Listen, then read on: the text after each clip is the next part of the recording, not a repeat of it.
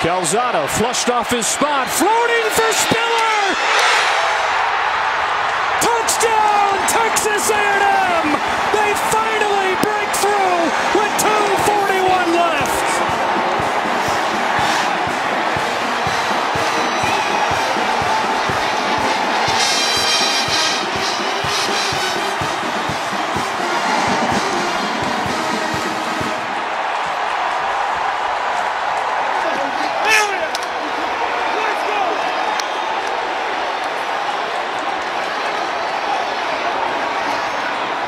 Trying to get the right personnel there.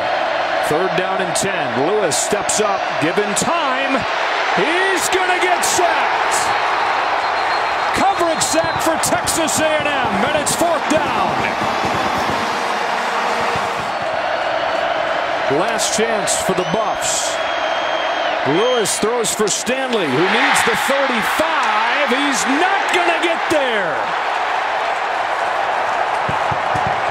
The white shirts swarming. That's stuff, right? Got to get it done. Gritty, tough. And I know Jimbo's going to be proud of the effort, not the execution, but the effort.